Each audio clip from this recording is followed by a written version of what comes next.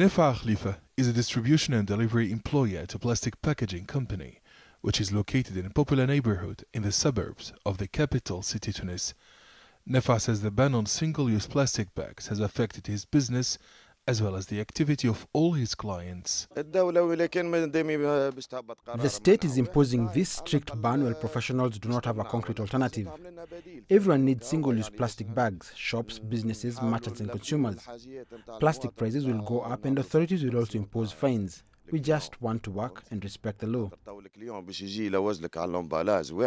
There was little willingness from the Ministry of Environment to adopt the recommendations that were outlined in the study.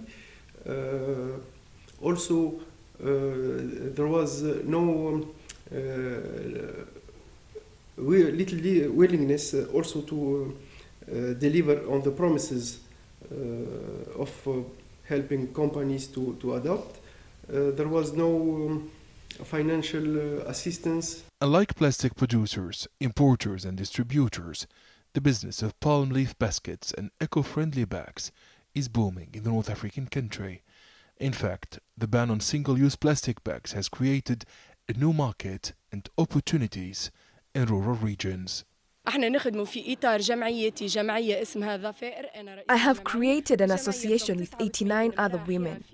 We are making, selling and exporting palm leaf baskets.